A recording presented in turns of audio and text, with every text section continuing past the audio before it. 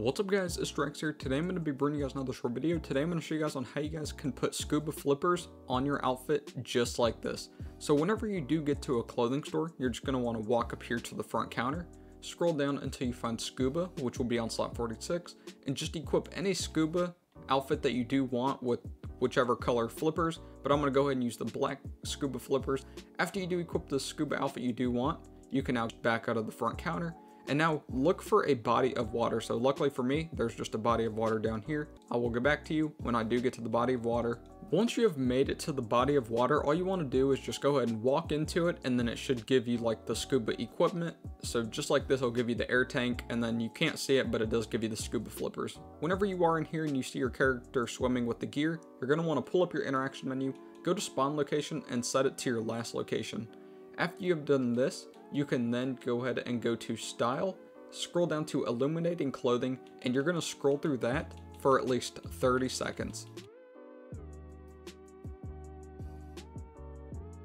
Once you have scrolled through your illuminating clothing for at least 30 seconds, all you want to do now is just hit pause, go to online, go to find new session, and if you are on new gen it does give you options, but I'm just going to go to an invite only session. So once you load back into a public session, you'll see that the scuba flippers are now on your character. All you want to do is just go run back inside the clothing store. When you are back inside the clothing store, walk up here to the front counter. You're just going to want to hit edit saved outfits and save this outfit on any slot that you want.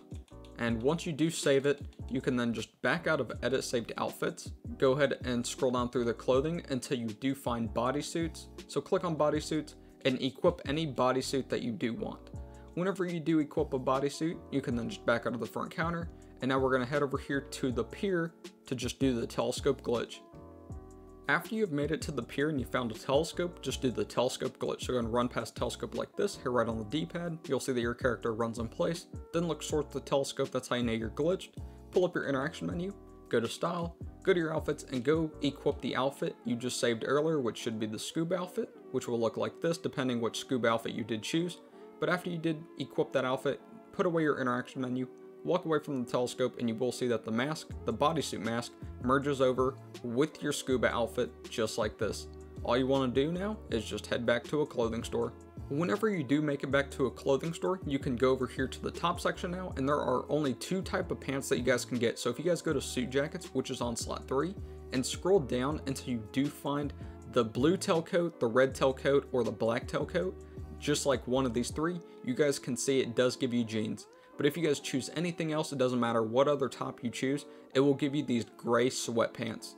So just choose whatever top you do like, and yeah, I'll show you guys the outfit I did make with mine. So if I go over here and go to sweaters, which will be on slot 39, and then go to the black turtleneck, you will see that my scuba flippers are still on my outfit with the sweatpants. So if you are wondering what the outfit I did make with these scuba flippers, you guys can see right here.